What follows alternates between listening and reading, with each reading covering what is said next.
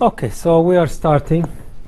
So last time we started talking about the role of algorithms in computing, the importance of algorithms, and why we need to study algorithm analysis and design.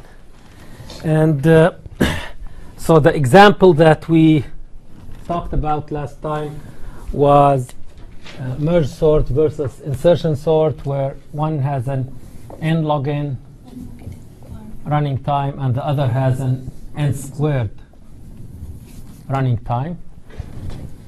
Okay, and with some calculations we concluded that the difference is huge, and the difference gets bigger as what?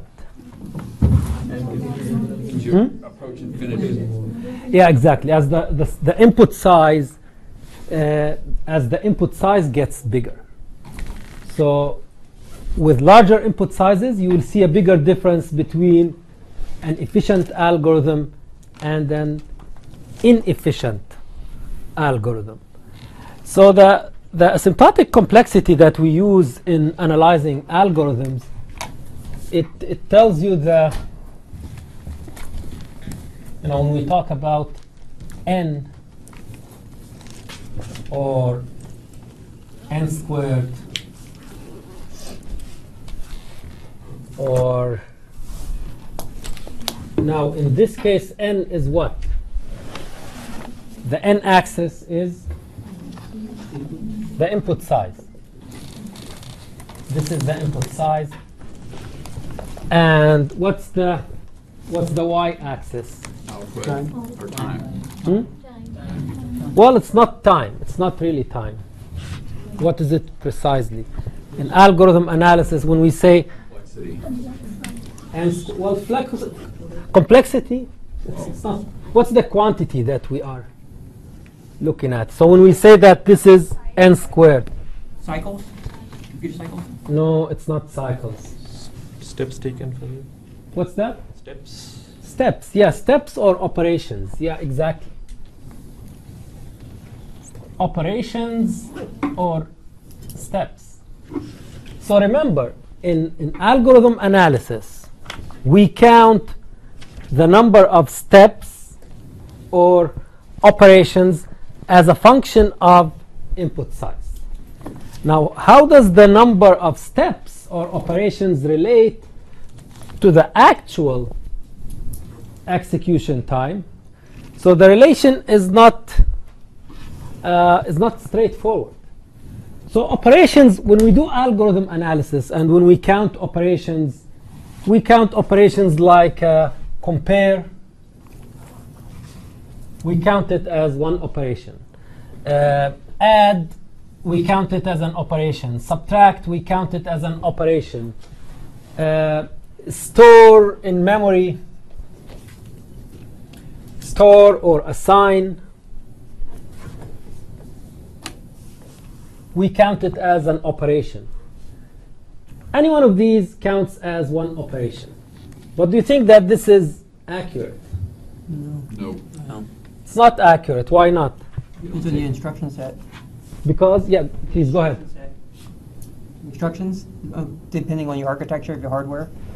Yeah, so these operations will not necessarily take the same time, right? Different operations take different different time or different number of cycles on the processor. So for example, an add will typically take one cycle, and the subtract will take one cycle. But storing or assigning, when you store to memory or when you load from memory, loading, like you are reading some entry in an array. That's loading. You are loading from memory. So when you read from memory, this can be very expensive. How expensive? How expensive can it get? Milliseconds. How many? 4 cycles? No, that's too optimistic. That's even more optimistic. So if 4 is optimistic, then 2 to 3 is more optimistic. It's loading something from memory. That depends on what? The time to load something in memory. So you have an array and you are saying x equals a of I. A of I is getting loaded from memory. Now the time to execute this will depend on what? Storage. The That element is stored in the Okay, where is it stored? Like what? What are the possibilities? in memory or storage. system memory, memory. register. Okay, so if it's not in main memory, then we would like it. Would we like it to be in main memory or somewhere else? Yep. We would like it to be in the cache. Load it. Right. So if if this is your CPU, you'll have this is the if this is your processor, then you have the L1 cache on chip, and you have main memory, and you have your the CPU. Okay, so the L1 cache, which is on chip, can be accessed fairly quickly, but main memory may take a long time to access. So loading something from L1 cache into the CPU or CPU registers, let's look at registers, the CPU registers. Loading this to CPU registers can be done in 2 or 3 cycles or 2 to 3 cycles. While loading something from main memory can take... Depends on your hertz. Okay, definitely it depends on the processor and on memory, on your memory system. But what is the typical number of cycles on a modern processor? Hundreds of cycles. Hundreds of cycles. So what does it mean? It means that different operations take different amounts of time, depending on what kind of operation, what kind of hardware. In asymptotic complexity, in our asymptotic complexity using the big O notation, we are not accounting for any of this. We are assuming that all operations take the same amount of time, which is an approximation. It's a big approximation because adding a value that is in CPU registers can be done in 1 cycle, while loading can take hundreds of cycles. So this is one source of approximation in the big O notation. So let's write here the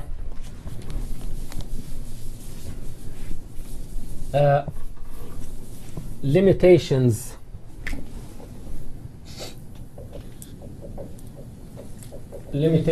of asymptotic notation.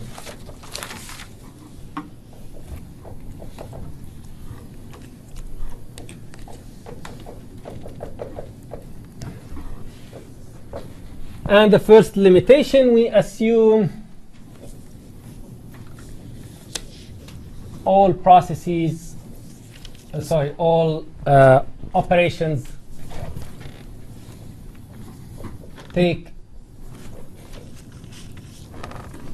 we assume that all operations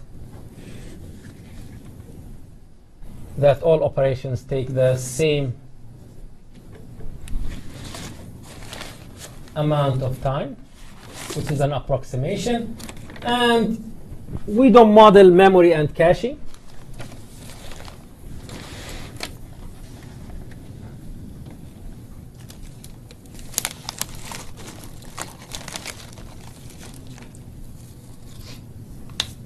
And what's the other source of approximation in the big O notation? There is, yeah? Worst case scenario? Not necessarily, because in big O you can do worst case or best case or average case. Usually we focus on worst case. Yes, you are right. But this is not an approximation. There is an obvious approximation in the big O, in the asymptotic notation. Yeah, Yeah, so we ignore constants, and what else? What else do we ignore? Yeah, lower order terms. So when you have something like, if the running time, t of n equals 4n squared plus 6n plus 10, then you count this as what? N squared. So just say t of n equals O of n squared. So in doing this, you have ignored the constants. So this is you have ignored this constant, you have ignored this constant, and you have ignored this whole lower order term. So we ignore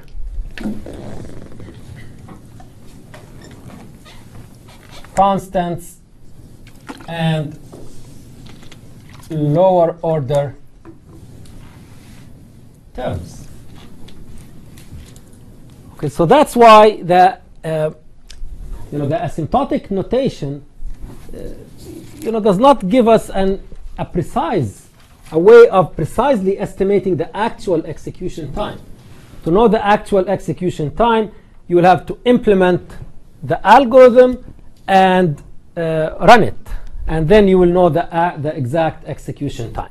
So the asymptotic notation is an approximation, but it gives you a very good idea about an algorithm, and it allows you to compare different algorithms. Now, what's the rationale behind deleting lower order terms?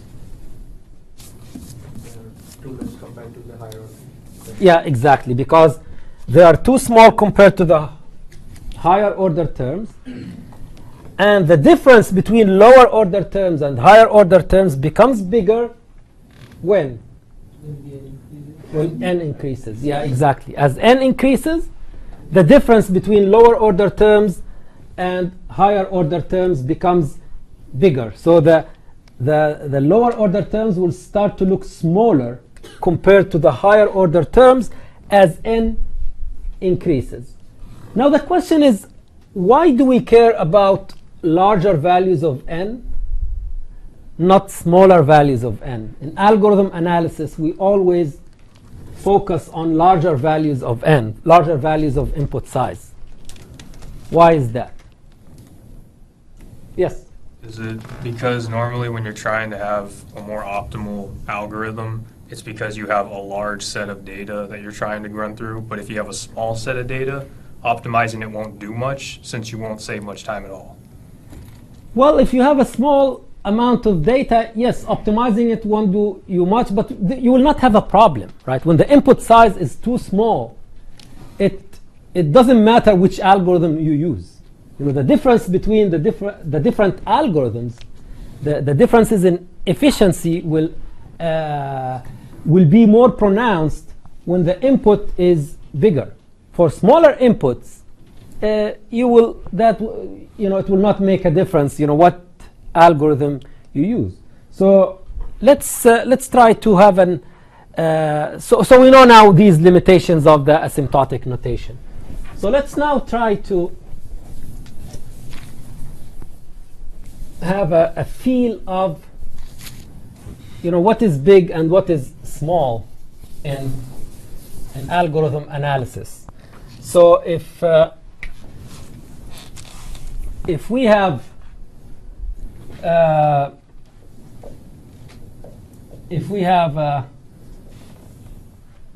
gigahertz processor,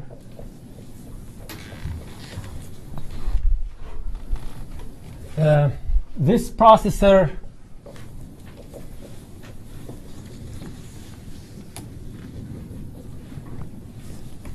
will do 10 power 9 cycles per second.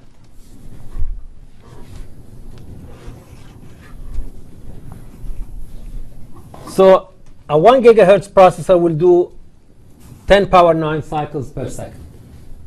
Now, how many operations that corresponds to? It depends on which kinds of operations. But in our algorithm analysis, we count, we treat all operations equally, and we do not distinguish, so we just count operations.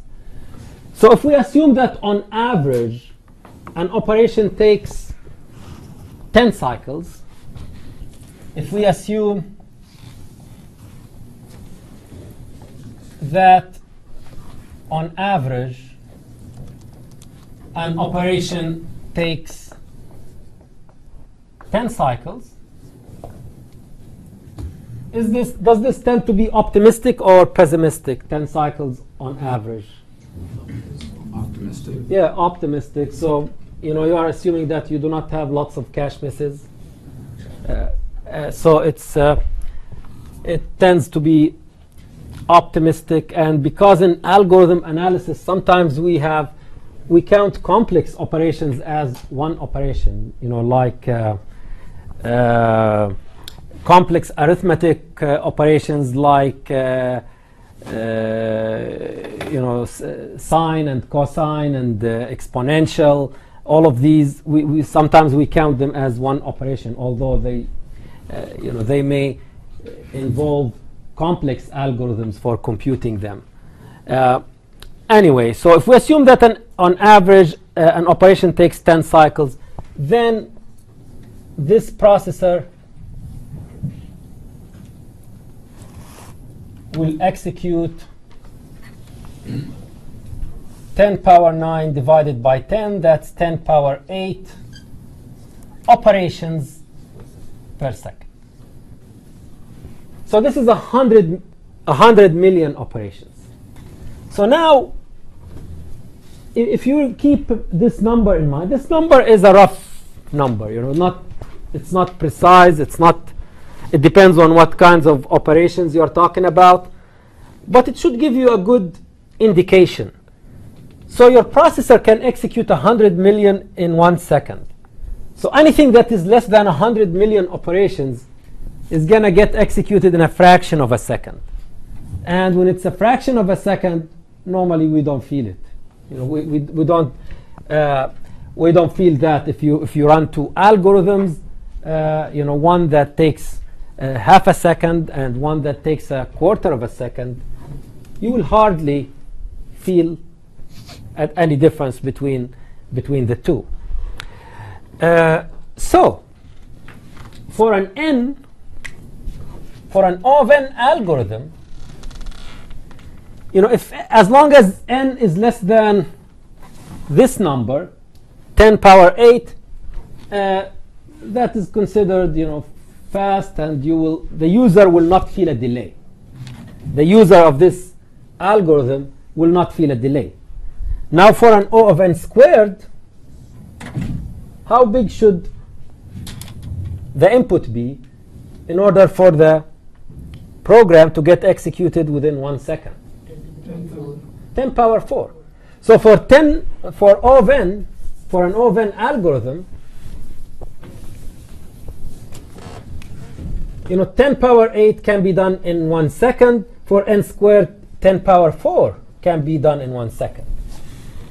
So with an n squared algorithm, if the input size is 10 to the power 5, you will feel it. Right? So it will be more than a second. 10 power 5, how many seconds will that be? So 10 O of n squared, n equals 10 power 5. How many seconds? 1 second. Slightly more than 1 second. Slightly more than 1 second? So it's just n squared, right? So it's the time equals 10 power 5 squared divided by 10 power 8. We're assuming that the processor can execute 10 power 8. So 10 power 5 squared divided by 10 power 8, which is 10 power 10 divided by 10 power 8, and that's 100. That's 100 seconds. Okay, so 100 seconds is something that we will feel. So the purpose of this is to give you just a feel of what is fast and what is slow and what we will feel and what we wouldn't feel. So 10 power 5, if you have an n squared algorithm, you will feel a delay because it's 100 seconds, something that we will definitely feel. But if it's 10 power 5 with an O of n algorithm, that's going to be 10 power 5 divided by 10 power 8. So this is 10 minus 3 seconds, which is 1 millisecond. 1 millisecond is something that you will not feel.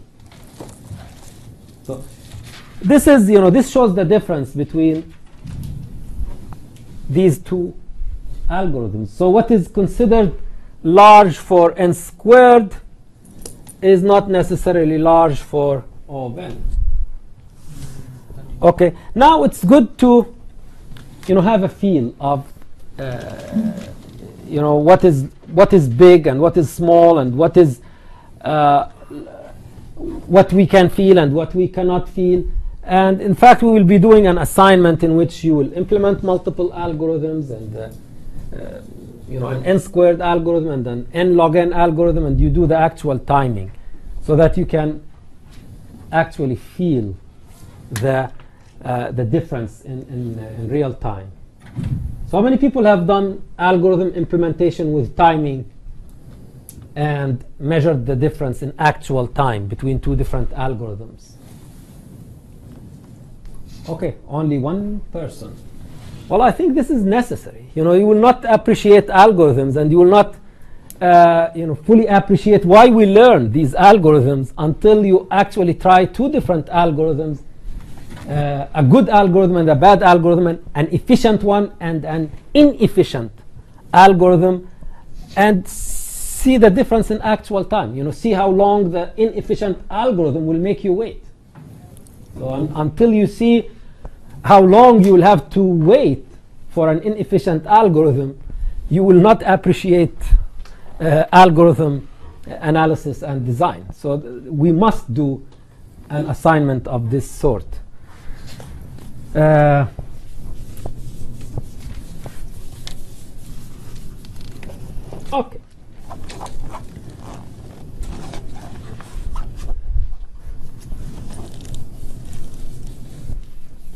Yeah, so last time we made the point that the algorithm, the choice of the algorithm is the major factor that affects performance, because it's the factor that can give you many orders of magnitude of speed up compared to the other factors. What are the other factors that we mentioned last time? Hardware, compiler, programming language, operating system. So all of these other factors, normally they give you a speed up within the same order. They will not give you multiple orders of magnitude of improvement. Only algorithms can give you this. And it's not only that. Sometimes if you don't have an efficient algorithm, the algorithm will not complete within reasonable time. So let's do these calculations for an exponential algorithm. So consider an O of 2 power n algorithm, exponential. So this is an exponential algorithm running on a machine or a processor that can execute 10 power 8 operations per second. Now for n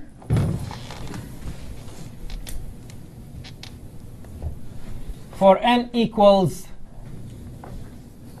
50, you will have the time equals number of operations divided by the speed of the processor.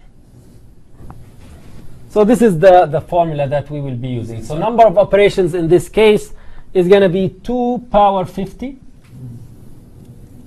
and the speed of the processor is 10 power 8. Okay?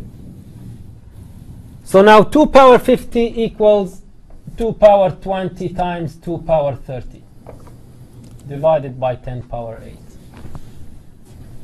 Remember, 1K equals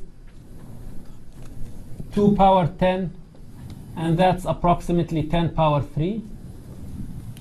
1 mega is 2 power 20, which is approximately 10 power 6, and this is K.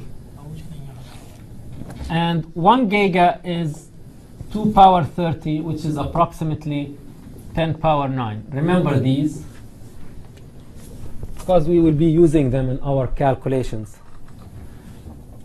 Okay, so then given these, 2 power 20 is approximately 10 power 6, and 10 power 30 is approximately 10 power 9 divided by 10 power 8.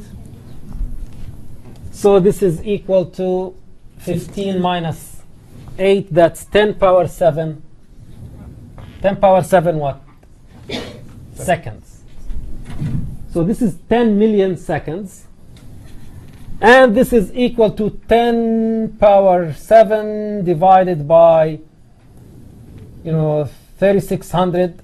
That will give you the time in hours. And if you further divide it by 24, it will give you the time in days. And if you divide it by 365, it will give you the time in years.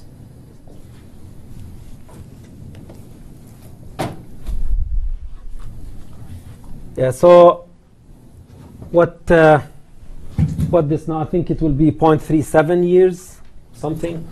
Can anyone do this calculation? I believe it's going to be 0.37 years.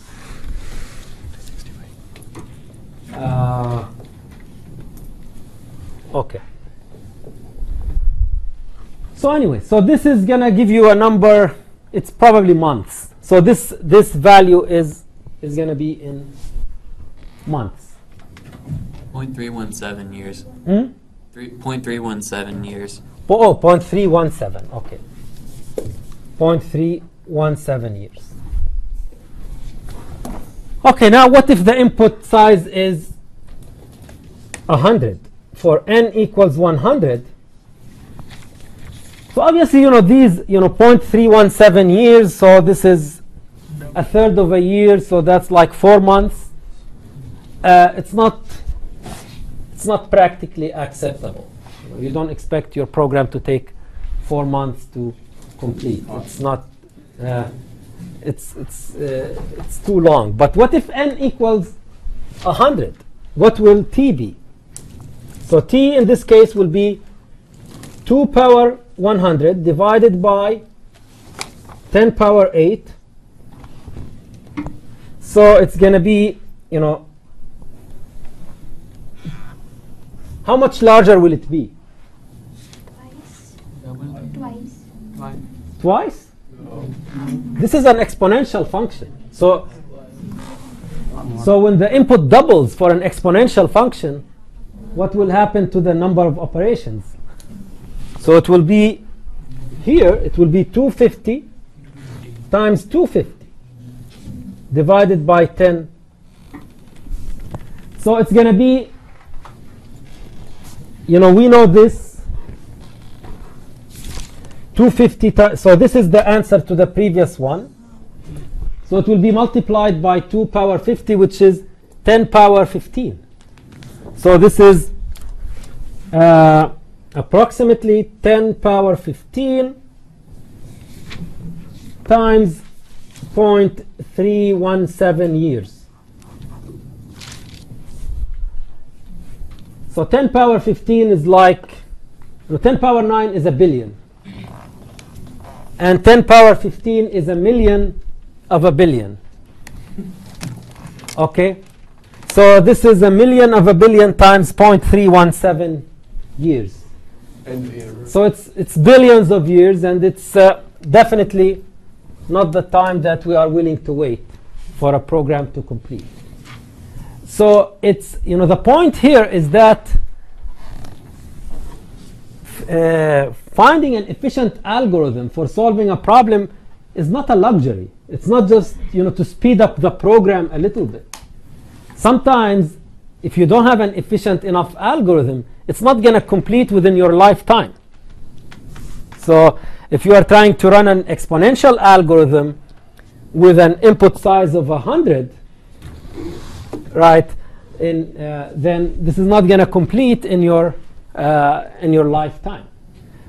And the point here is that this is, this is a million billion 0.3 years, which means that if you run it on a computer that is 1,000,000 times faster, it will still be 1,000,000,000 years, right?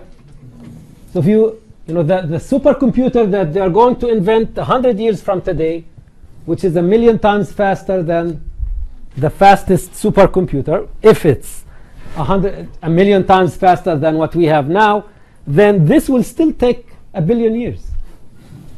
So the point here is that the hardware will not help you. A faster processor will not help you if your algorithm requires a huge number of operations to complete. Okay. So this is, these calculations are important to show the importance of algorithms, and it's that the algorithm is the major factor, and throwing faster hardware at the problem will not always help. Okay. So any questions on this?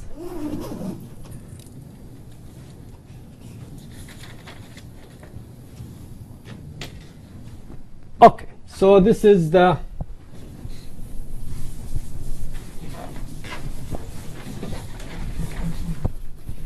so basically, in conclusion, we need efficient algorithms. Otherwise the computation may not complete within reasonable time. Now, do exponential algorithms exist? Yes, exponential algorithms do exist, and there are problems for which the best known algorithm is exponential if you want to solve it exactly. Like we said last time, NP-complete problems or NP-hard problems. If you want an algorithm that solves every instance exactly, that algorithm has to be at least exponential. So how do you think these NP-complete problems are handled in practice? Approximation. Yeah, people use approximation algorithms. So they use algorithms that are not guaranteed to give you the exact solution for every instance. They will give you approximate solution. So they're handled by accepting approximations, using approximate algorithms. Okay. So just to give you a simple example, if you have there is a problem called the subset sum problem. Given a set S and a target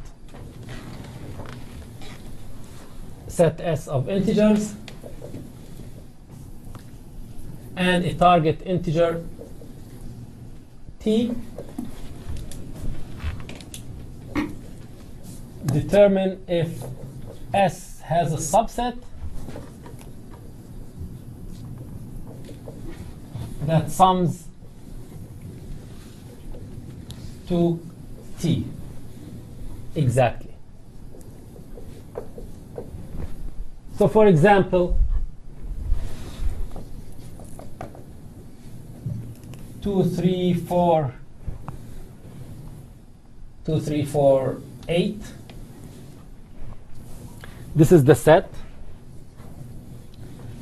So for t equals 7, the answer is yes. We can find the subset, and this subset is 3 and 4. So yes, the answer is yes. We have 3 and 4. For t equals 9,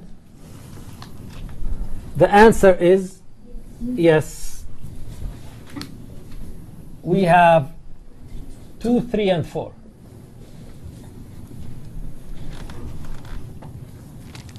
For t equals 11, the answer is yes. We have 3 and 8. Okay, so how about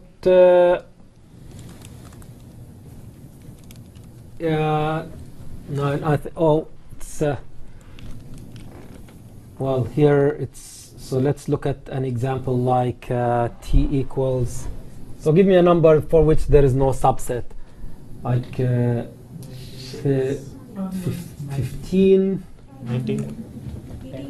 Do we have 15? Or negative number? Okay, so 12. Yeah, we have 15. 60. Well, this is not a good example. Okay. Okay, 19. 18. Well, if you any integer that's larger than the sum of these numbers will be, the answer will be no, but that will be a trivial no. So it's it will be obvious that what's that? 16. We don't have 16. No, 8 and 4. Yeah, I think 16. We don't have 16. Okay, 16, 12, 14. Yeah, 7, 8. Yeah, I think we don't have 16. So 16 is no. Anyway, so this is not the point. The point is not figuring out this example. The point is finding an algorithm that will solve this problem in general. So I give you a set, and I give you a target number, and your algorithm should print yes or no, whether there is a subset of that sum or not. So this is the subset sum problem. And this problem looks innocent, doesn't it? Yeah, so this problem looks very innocent, looks simple. But in fact, this is an NP-complete problem. So it's in order to solve this problem for any given set and for any given target, what do you have to do? Compare every combination. Yeah, you'll have to find every combination or every subset. Consider or check, need to check in general, need to check every combination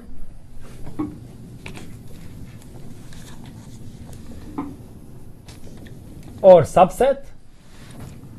But how many combinations do we have?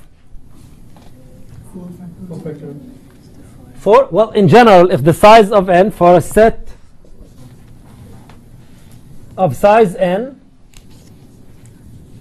we have how many subsets? No, it's not n factorial. N cubed? 2 power 4. No, for n, yes, so 2 power n. Yeah, so it's 2 power n. We have 2 power n subsets, and that's exactly why the algorithm will have to be exponential. So why 2 power n? Can you have an argument why the total number of subsets is 2 power n? There is a simple argument that, yes? For every element you add in, you have the option of saying yes or no. Is it included or excluded? Yeah, exactly. So a subset will include or exclude an element. So for each element, if you have 1, 2, 3, all the way to n, each element has two possibilities. You either take it or not. It's either in the subset or not in the subset. So there are two possibilities for each element with a total of 2 power n possibilities. So 2 power n subsets. So what do we call the set of all subsets of a set? Power set. Yeah, the power set. The power set is the set of all subsets, and the size of the power set is 2 power n. So this is an algorithm. This is a problem that looks innocent, but it's an NP-complete problem. And so in order to solve it, so if you write a program that looks at all possible subsets, and if n equals 100, then your program will take billions of years to run. Okay. All right. So now let's look at an example that is, look at a familiar, start our algorithm analysis with a familiar example. And the familiar example,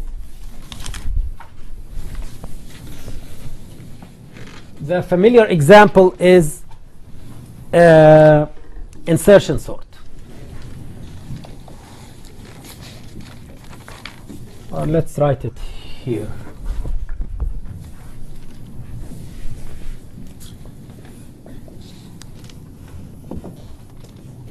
So our objective at this point is not to study insertion sort, but to use it as an example to study algorithm analysis, and in particular the big theta and big omega notations.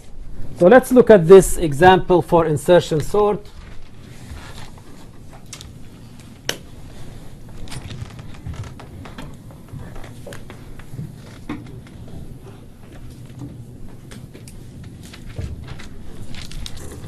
Uh, 5, 2, 4, 6, 1. I think 5, 2, 4, 6, 1. Yeah, I think this should be enough. So this is an example of insertion sort. So what's the idea of insertion sort? So who can describe the idea of insertion sort?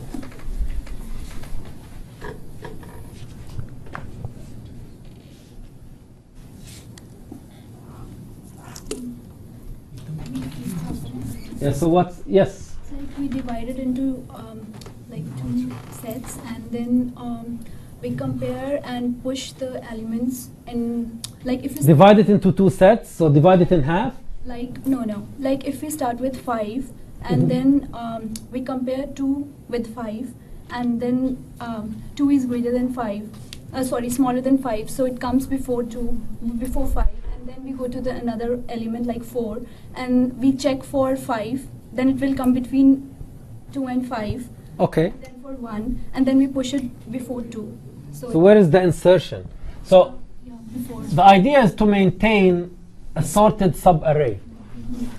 So the idea of insertion sort is to say, okay, this is a sorted subarray that has 1 element in it. So let's, in each step, let's expand it. Let's make it 1 element bigger. Let's add 1 element each time, and we will add it in the right place. And how do we add it in the right? So here, 2, we compare 2 with 5, and 5 is larger than 2. So what do we do in this case? Swap. No, it's not. In general, it's not going to be swapping. So insertion sort is not based on swapping. It's based on Inserting the element. how do we insert it? What do we do? What do we do with the 5? We remove that. We shift it, right? So we shift the 5. So in fact, the way it works is that we are trying to insert 2 in the right place. So we save the 2 in some temporary location. So we save 2 in a temporary location. So it's our key now. And then we compare it with whatever to the left of it. So we have 5. 5 is larger than 2, so we shift it. So we'll have 5, 5, 4, 6, 1. So this is one step in the algorithm. So we shifted the 5. Now the 5 overrode the 2, but the 2 we have it stored in a temporary location. Now, after we shift the 5, we get to this point where we have checked all the elements to the left of this line, this separator. So now we know that there are no other elements that we need to check. So we always insert the 2 to the right of this pointer. So the 2 is going to be inserted here. 2, 5, 4, 6, 1. So this step, we inserted 2 in place, in the right place. And now we have extended the sorted subarray by 1. So now we started with a sorted array that has one element in it. Now we have a sorted array that has 2 elements in it. Now what will be the next step? We will take 4 and Inserting 4. Now 4 is the element to be inserted. So we put 4 in a temporary. We put it in a temporary because we will be shifting, and that shifting may overwrite the 4. So now this is our pointer. 5, is it larger than 4? Yes. Yes, it's larger than 4, so we shift it. So we shift it, so it's going to override the 4. 2, is it larger than 4? No, so we stop. And we insert the 4 to the right of this pointer where we stopped. Always we insert it to the right of where we stopped. So we stopped at 2, we insert it to the right of 2. Now we have 2. To the right of 2 we have 4. Then we have 5, which got shifted. Then we have 6. Then we have 1. And now our sorted subarray is this. So now we have a 3-element sorted subarray. Now next step is inserting 6. Again, we put 6 in a temporary. Now we compare 5 with 6. Is it larger than 6? No. So we stop. So we stop at the first element. And we insert the 6 to the right of the pointer, which means 6 stays where it is. So we put the temporary here.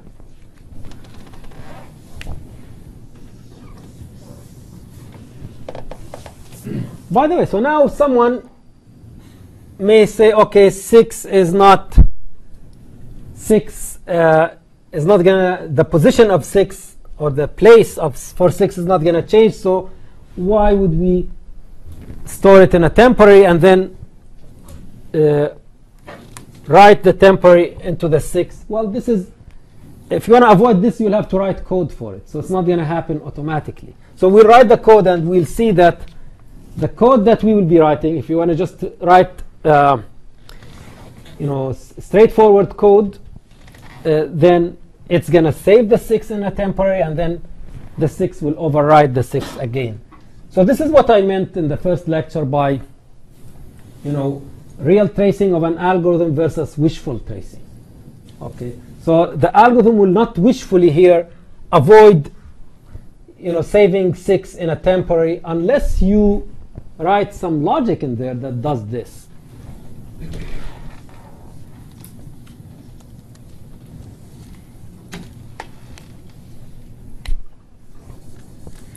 And finally, we insert the 1. So to insert the 1, we compare it with the 6. 6 is larger, so we shift the 6. 5 is larger, so we shift the 6. 5 is larger, we shift the 5. 4 is larger, we shift it. We shift the 2, and we stop here. And again, we insert the 1 to the right of the pointer. So we shift all of these. So now we have 1, 2, 4, 5, 6. Okay, so let's write the code.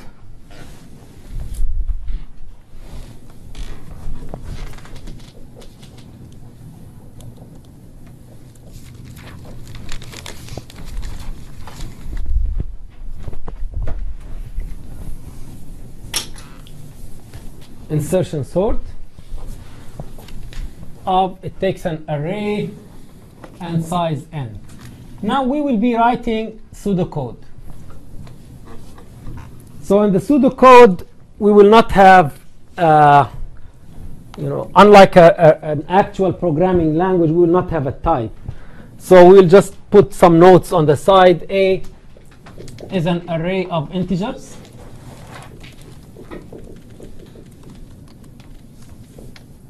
And n is the array size.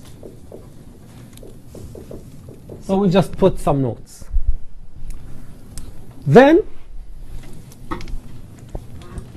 now this algorithm, we start inserting elements 1 through 4. So what's the relation between 4 and the array size? So what's the array size here? So n equals 5, so 4 is n minus 1. So we need to go from I equals 1 to n minus 1. So this is the index of the element that we are inserting. Now, how do we insert? What are the steps for inserting an element? Let's look at 4.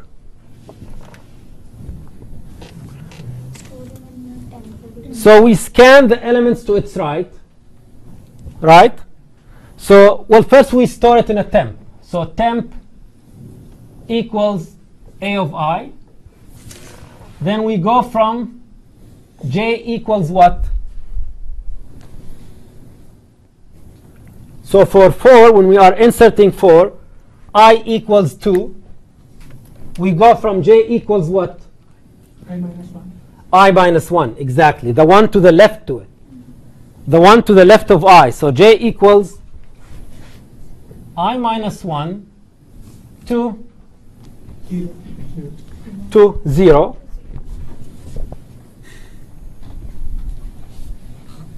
Now, when do we shift? If what? Under what condition do we shift? If A of J is greater than A of j is greater than temp. Yes. Will A of I work? So if we replace temp with A of I here, will it work? No, I think it will not work. No, Why not?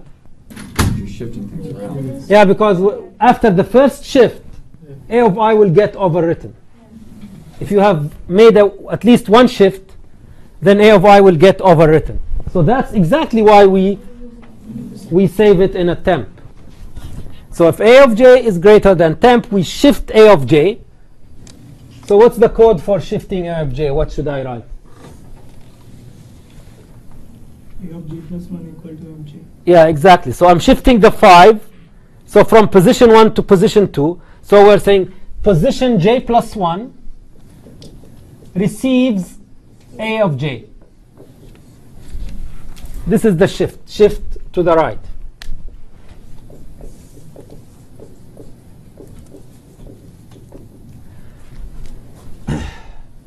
Else, what do we do in the else? Nothing. Nothing? So should we go to the next iteration of the loop? Decrement J. J is equal to J minus 1. Well, let's look at this. Here, 5 is greater than 4. Then we got to 2, which is 2 is smaller than 4, so we stopped. What does stopping here mean in the code? We have on the right we have to insert A of I, the temp. Before that, what do we do? Check 2 with 4. J minus minus. So we stop. What does stopping mean? So if, okay, in general, you are trying to insert this x. And these values are greater than x. There are values greater than x and values smaller than x. So you keep comparing. Greater than x, you shift it. Now when you get here, this is smaller than x. What do? Do you keep going? No. You stop. So what does stopping mean here in the code? Value is greater than the. You break. You break out of the J loop. That's exactly what stopping means. Because the J loop is scanning this, is doing this scan. So you do J from I minus 1 to this value that is smaller than the temp. Right? So when you get to this that is smaller than the temp, you break. Else break. Now when you break out of the J loop, what do you have to do? To insert the temp, where do you insert it? At what index? J minus 1. J plus 1, exactly. Where to the right of where your pointer is. So it's your pointer will be at J. So A of J plus 1 equals temp. Receives temp. Now the most interesting observation about this pseudocode is that indentation is significant. So we use indentation. Indentation means something. So here, in fact, if you compile this with a C compiler or a Java compiler, will it do what we want it to do? No. Why not? Almost works in Python. What's that? Almost works in Python. Almost works in Python. We are not looking for an almost. Okay. So what will happen if we compile this with the C? How will it behave if we compile it with the C compiler? So the C compiler would think that the I loop is this. Right? Because you don't have braces. So it will think that these are two separate loops because you are not doing braces. The C compiler doesn't care about indentation. Doesn't see indentation, just eliminates white space. So it doesn't care about indentation. Indentation is good for program readability, only for you to read the program. But in our pseudocode, indentation is actually significant. It means something. And we prefer it to braces. If you want to do braces here, I'm fine with it. So you can do braces, if you don't feel comfortable with the indentation, but you have to be consistent. But you can do indentation as well. Why do we prefer indentation in pseudocode? To understand the Readability. Yeah, readability. We don't want it to get messy. If we start doing braces and things like that, the code will get messier. And in pseudocode, we prefer it to be clean, and we would like to focus on the algorithm itself. So remember that throughout this semester, indentation matters. And indentation told us that this temp is inside the I loop. It told us that this J loop is nested in the I loop, and that these statements are within the J loop. They are not in the I loop. And this statement is outside the J loop, but it's inside the I loop. Okay? Now, in fact, there is a more compact way of writing this code. Instead of doing the break, we can add this checking if A of J is greater than temp. We can put it in the loop condition. So we can write it like this: for I equals 1 to n minus 1, temp equals A of I, and for J equals I minus 1 to 0, and you can say and A of J plus 1 is, A of J is greater than temp,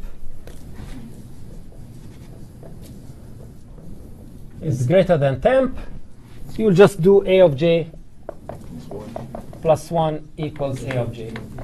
So this is more compact. The asymptotic complexity is the same. And then A of j plus 1 receives 10. OK.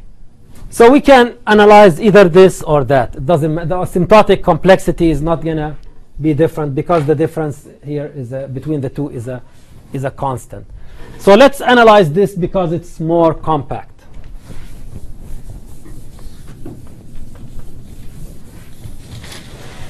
Now when we analyze this code, let's talk about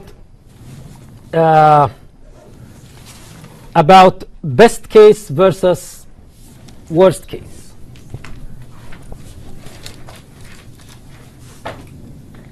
So best case in algorithm analysis, best case means the lucky case. And what's the lucky case for this algorithm? Yeah, so if the array is already sorted, what will happen here? What will happen to the, so it's like this is sorted. 1, 2, 3, 4, 5. So when you insert 2, 1 is smaller than 2, so you'll not be doing any shifting. When you insert 3, you will not be doing any shifting. When you insert 4, you will not be doing any shifting. So this means that if the array is sorted, how many times will this be executed? 0. So this will be executed 0 times, which means the inner loop will not be executed. So best case, input array is already sorted. In this case, inner loop will not get executed. What's the running time? Oh, man. The running time is, well, in fact, it's just linear, so we ignore constants. So how many people are already familiar with theta, big theta? So nobody's familiar with big theta? OK. So there is big O and big theta and big omega. So everyone is familiar with big O. So for now, let's just, since everyone is familiar with big O, let's say that the running time for this case is going to be O of n. Now I will introduce theta and omega with the worst case. So this is the best case. The best case is easy here. Worst case, what's the worst case? Yeah, it's reversely sorted. So worst case is input array sorted in reverse order.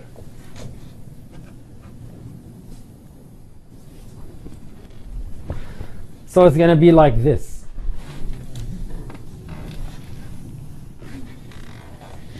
Uh, 4, 3, or sorry, 5,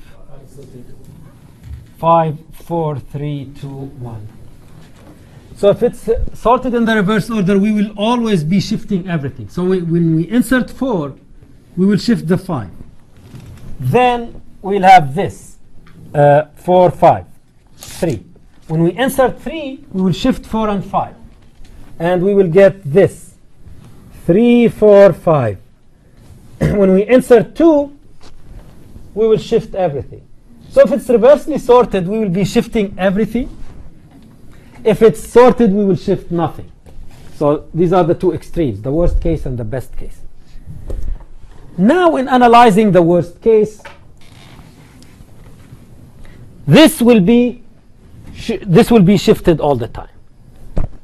But in algorithm analysis, we can look at this algorithm and say, OK, let me first compute a lower bound on the running time and an upper bound. So a lower bound using the omega notation is a running time that will that the actual running time will be greater than or equal to. And an upper bound is a running time that the actual running time will be less than or equal to. So big O is an upper bound. Of course, we'll say, we will learn more about the big O, the big theta, and big omega in the next lecture. But for now, we're just introducing them. So this is a lower bound. So we can say a lower bound on the running time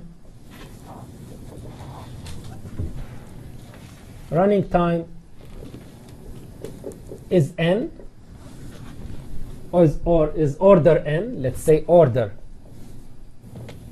n. Because why is n a lower bound here? Because the outer loop will always get executed anyway. Right? So because the outer loop will get executed anyway, so we know that the running time is not going to be less than n. So it's not going to be O of 1. So order n. We express this in asymptotic notation.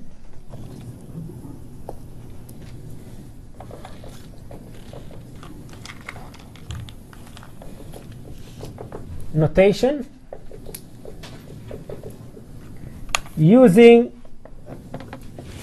big omega. So we say that the running time T of n, which is the running time, equals omega of n, which means that the running time is greater than or equal to omega of n. Now, in terms of an upper bound, can we compute an upper bound without calculating the exact running time for this algorithm? Yeah, how can you calculate an upper bound? What's an upper bound here? N squared. So it's not going to be any greater than n squared. Why? Because this loop will get executed order n times, and this loop will not be executed more than n times, because this is the number of shifts. You will never have more than n shifts. In fact, the maximum number of shifts is going to be what? N minus 1. Yeah, you will never have. So the maximum number of shifts is n, and the outer loop is n. So the running time is not going to be any worse than n squared. So that's, we express this, an upper bound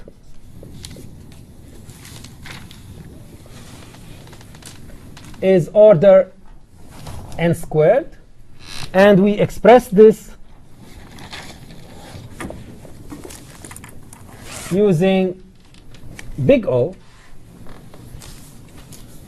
as follows. T of n equals O of n squared. So in fact, the actual use of the big O is not what you have seen before. So the way you have been using big O is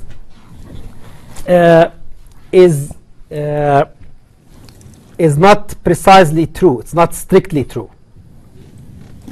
Because the big O means an upper bound. So when you say n squared, you are saying that the running time is bounded from above by n squared. So it could be n squared or less.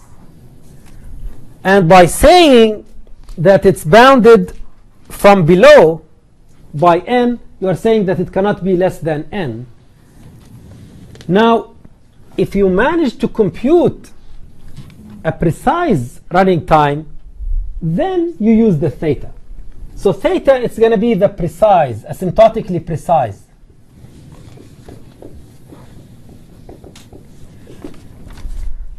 So if your analysis is precise, use theta. If you are computing an upper bound or a lower bound, use omega or big O.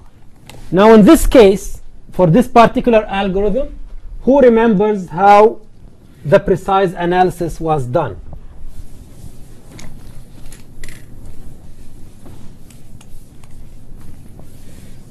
So how was the precise analysis done? So far we haven't done the precise analysis. We only used big O and big omega, which give an upper bound. We could only say that the running time is not going to be less than n. It's not going to be greater than n squared. So it could be anything between n and n squared. It could be one of them. But it could be n log n, for example, so far, based on what we have analyzed so far.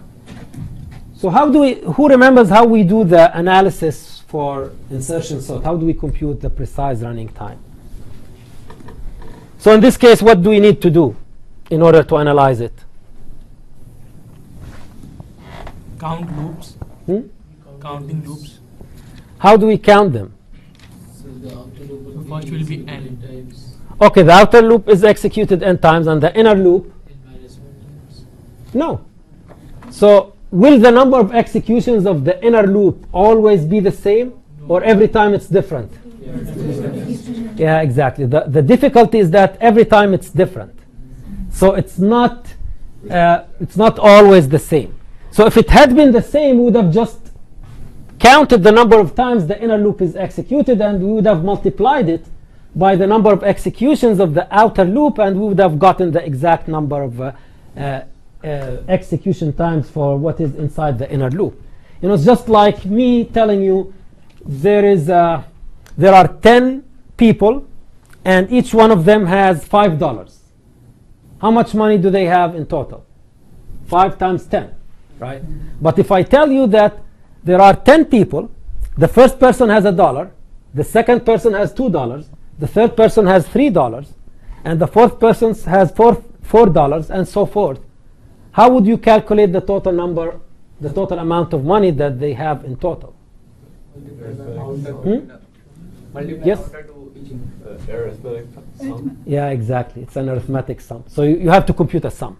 So when they all have the same amount of money, you just multiply. But when each one has a different amount of money, you will have to compute a sum. So in this case, in order to compute a sum, we have to come up with a relation, a mathematical relation between I and the number of executions of inner loop. How much time do we have? We have a couple more minutes. OK. And the number of executions of the inner loop. So when I equals 1, in the worst case, how many shifts we do? So 5, 4, 3, 2, 1. We do 1 shift. Now, when I equals, when I equals 1, we do 1 shift. When I equals 2, we do 2 shifts. What's the maximum value of I? N minus 1. When I equals n minus 1, you know, in the last step, when we insert the 1, we do n minus 1 shifts. So the number of shifts is equal to I, in fact. So total number of executions or shifts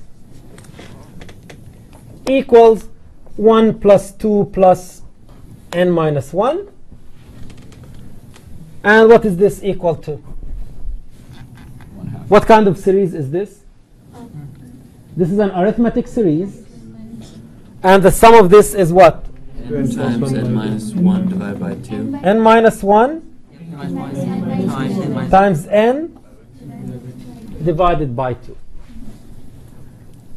And this is asymptotically. What's this asymptotically? N squared. Yeah. So in this case, we say it's theta of n squared. So we will learn more about theta and omega and big O, but let me just emphasize the point that in order to use theta, you have to do a